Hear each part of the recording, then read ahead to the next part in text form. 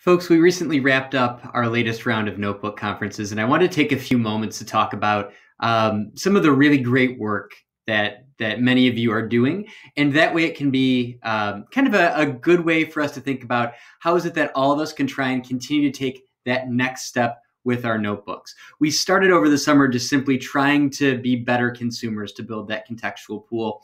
And since then, we've taken steps to continue to use this as a place where it's safe to take some chances with our writing, but where we're also going to push ourselves. And so that's kind of the goal, and that's some of the things that I want to show you really quickly here today, as far as the way that some of your classmates are doing that. Now, in truth, I had all sorts of examples to choose from.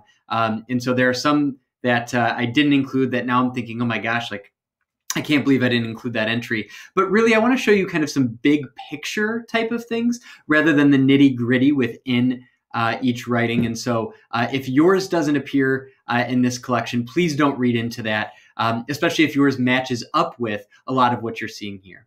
Let's take a look here at some of the different kind of cool things that came out of your notebooks. So I want to start kind of here really quickly just with like the big 5 things that made the notebook conferences run smoothly. Okay. One was just the preparation. For the most part, people came in very much ready to go with those. Not just that they were done, but people knew exactly which entries they were going to talk about. And here's the key. They knew how they were going to talk about them. They knew what they were going to highlight. They knew that they were going to say, here's what I read. Here's how I'm thinking about this piece. Here's how I would extend it. Here's some cool writing things that I did within those. So the preparation was really a key. And for people who struggled a little bit, they opened up their notebooks and flipped around and weren't quite sure where they wanted to start. I think that preparation was huge. The second one, I think there was a big strength this time around of writing based off the question. When we first did our notebooks over the summer, and even kind of in that first round once we returned, many of us were reading something or watching something or listening to something, and most of our notebook was dedicated to summarizing what it was that we consumed. I loved the shift that we saw this time, where instead of having the text be the guiding force, it was like I read a text or watched a text or listened to it. I crafted a question. Then I brought that question up to the top and I wrote off that question. I think that's a big difference because instead of summarizing, we're actually making an argument. If we're just writing about what it is that we read or watched or listened to, you're writing a summary. We want to be writing an argument, inspired certainly by what we read and watched and listened to, but really it's about what we were left thinking about and we're left wondering that we want to explore. So I loved the entries that instead of summarizing what the text was, said, I read this piece, it made me think about this question, and so here's the writing I created based off of it. Number 3, no deep dive here, but I just loved the variety of text that so many of you came up with, both in terms of the type of text that you looked at. A lot of podcasts this time around, which was cool. A lot of TED Talks. Some people have been using the Time 100 talks. And of course, plenty of articles from a variety of really good resources. Keep up the great work there. And also just good breadth and depth, both. Breadth meaning a wide variety of topics, and then depth, those things we're passionate about, continuing to drill down and really get to some good stuff. 4, I loved this shift that so many of us made. With those structures being considered, many of you wrote at the very, very top, like, if I were to do an extension on this, it would be a CFC, or it would be a problem solution, or it would be a diamond. Some of you even used those structures, and we'll look at some examples. Now, that doesn't mean you have to do that every entry, because I also loved some of the entries that people brought and said, listen, like, I loved this. I'm interested. Help me think through this, though. That's awesome. That's what I'm here for. But the thinking had clearly already happened, and they then made their case for problem solution versus CFC, and then we could talk about that. So that preparation about structure was another great thing. Last but not least, and this is one of the big ones, is just the evidence prepared for what writerly moves were being attempted. People already knew where they were going to show me where they were using new vocabulary, where they were trying parallel structure, where they were trying the CFC. And I think that was a huge strength, and I'll show you some examples of that. So some of these are handwritten. They'll be a little harder to see, some of which are typed out. I'll try and zoom in a little bit, but really it's kind of the big picture stuff that I want to focus on. I want to show you really quickly one entry, not necessarily for every little detail in it. I even kind of cut it off a little bit short, but because take a quick look. Look at how many great things are already in here. One, we know up at the top what the text was that they read. You notice over here, CFC, they've already thought about which structure they're going to go with. We start with a question: to what extent is libertarianism positive for the United States? And then if you zoom in a little bit, we won't read through the whole thing. Notice this isn't summarizing an article. This writer is truly exploring the question that they generated. You'll also notice that the writer underlined some words that they were working on using, that they intentionally tried to use to work through those kinks. We see innately, we see inherently, great, great words. So what I love is, even without reading this entire entry, what a great example of saying, here's the text, here's the structure I'd use, here's my question, boom, I'm off, I'm running, and I'm not summarizing. Plus, we get a chance to go ahead and take a look at some words that this writer tried to implement. Really cool. All right, here's another one. I didn't highlight this one. I'll zoom in really quickly. Let me throw myself out of the way. Here we go. Similarly here, this one, problem solution. Different article, different source than last time. What's the importance of remaining united in politics? And once again, polarizing is used. Inability. Crucial. Now, these are not million-dollar words, but they're the right words. And they're words that this writer doesn't necessarily naturally think to use and wanted to really put attention on. Great, great examples here once again. All right, let's keep cruising.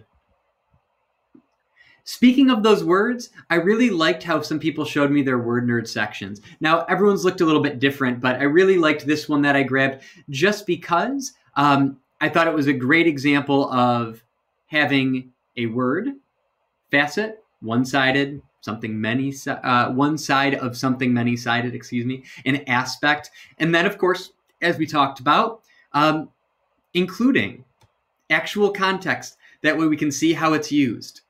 But this year, I've been reminded of another facet, another aspect of grief. We see that in some of these other ones as well that we have here.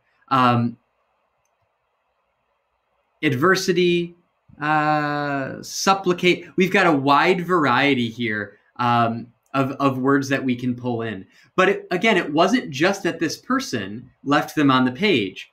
As we come down and we look at an entry from this writer, what do we have? Multifaceted. We see that word actually get used. So it's not just sitting there in our word nerd section for just the sake of collecting words. We're using them. We saw it here, and we saw it in these other entries as well with this other writer who was underlining the words that they came up with. So the word nerd actually being used. All right, I want to show you a couple other quick things here. Another great example. I don't expect you to be able to read this necessarily, but I love that this writer start up at the top. Hey, I did a bunch of entries, but like this is one I really want to talk about. This writer up at the top, once again, we've got the text, which is really cool. We've got the date, which is nice, and the question. What's the relationship between vulnerability and growth? I think that's a great one. And now all of a sudden, she can talk a little bit about the TED Talk, but really she's talking more about this idea of vulnerability and growth in that relationship. But I also wanted to zoom in here on what got underlined. Little hard to see. Let me get this out of the way here.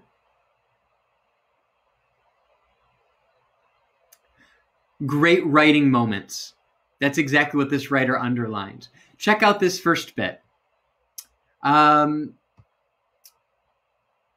knocked myself down a couple pegs. There's no showers, no bathrooms, no mirrors, no Wi-Fi. Why is it underlined? It was an attempt to use parallel structure. And this writer can now say, look, here's exactly where I did it. Not just for me, but also for herself. That way she can look back and say, cool, like these are moments where I was able to make these things work. That's what we want. Here's another example down here, not of parallel structure, but of another writing move. using an em dash and then including a little bit of a phrase after it. I wish to gain a portion of their experience, a glimpse into their knowledge. Perfect use of a little em dash to tack something on there, underlined as a reminder to me and to herself where she's using these particular writing moves. Final example that I wanted to show you this. Actually, I might have a final two. I lied. Okay, final one of this and then one more thing. I liked this. This was really cool. This up here, I'll make a quick little note. To the left here,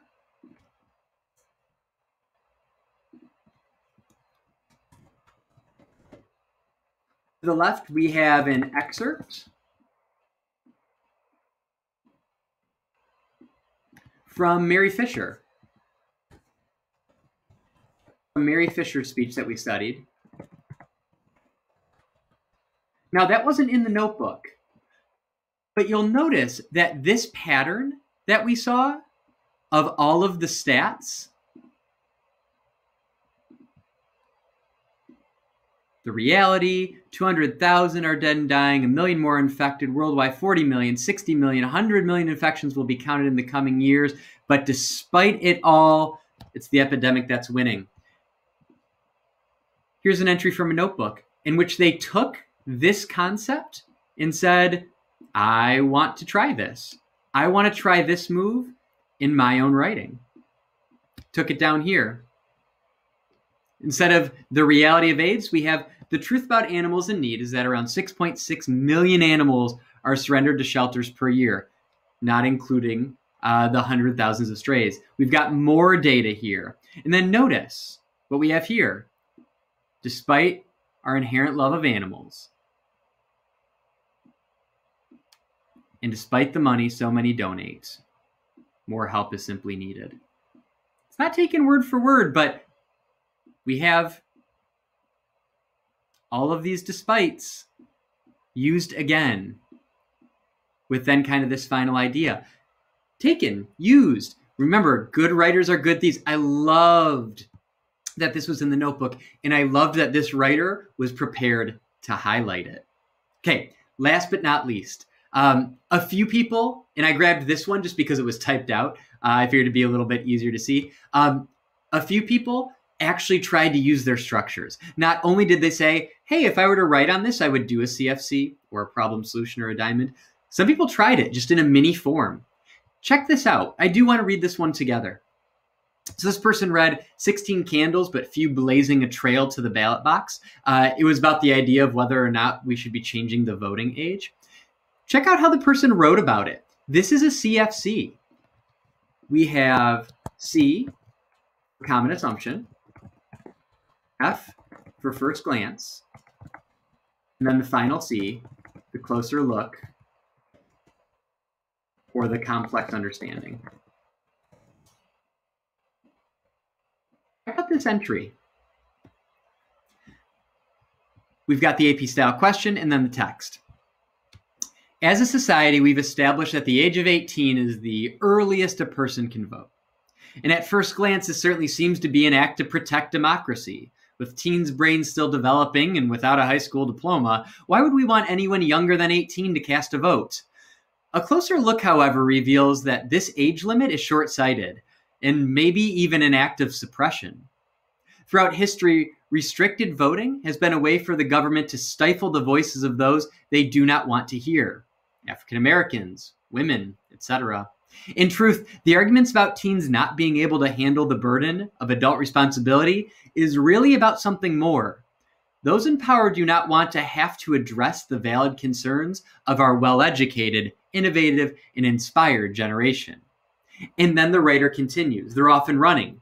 Consider this. At 16 years old, and then we've got examples, right, of Jack Andraka. We have examples of Louis Braille. We have Malala Yousafzai. We've got all of these great ones. But what I want to highlight is common assumption, right in there. They're practicing it. First glance. They even used the phrase. And I love the question too of like, why would we even rethink this? And then last but not least, but if we take a closer look, if we take on a more complex understanding, this person used those phrases. And then from here on out, boom, we're into the closer look. Now, if you look at that and you say, you know what, like, cool, but like, I don't know if I want to actually use those phrases. I don't know if you have to. Like, you could get rid of something like that. Oh, excuse me. You could cut that and just say, boom. Kind of change this around instead of a closer look, however, reveals. We could change that. You don't have to use those terms. But I love that this person actually used a mini CFC, practiced it. And what an awesome introduction paragraph this would be, even on a timed writing. What a great intro paragraph this person had if they were to do a timed writing. Okay, so as you think about improving your next notebook conference, and you think about improving your notebooks in preparation for those, just come back to the big five. Make sure you're prepared. Make sure you're writing based off the question, not the text. Make sure a variety of texts are utilized. For the most part, we were in good shape there. 4, make sure you've considered the structures and maybe even tried it a couple times. I don't know if you need to do that for every entry, but if you see a clear one, why not? Why not practice the CFC? Why not do a mini problem solution? Why not do a mini triangle? And last but not least, be ready to show your evidence. Where were you incorporating your new vocabulary, your strong verbs? Where were you trying parallel structure? Where did you try something that you saw or that we talked about in a writer's workshop? Where were those moments? That is how to go from good to great for your next notebook entry.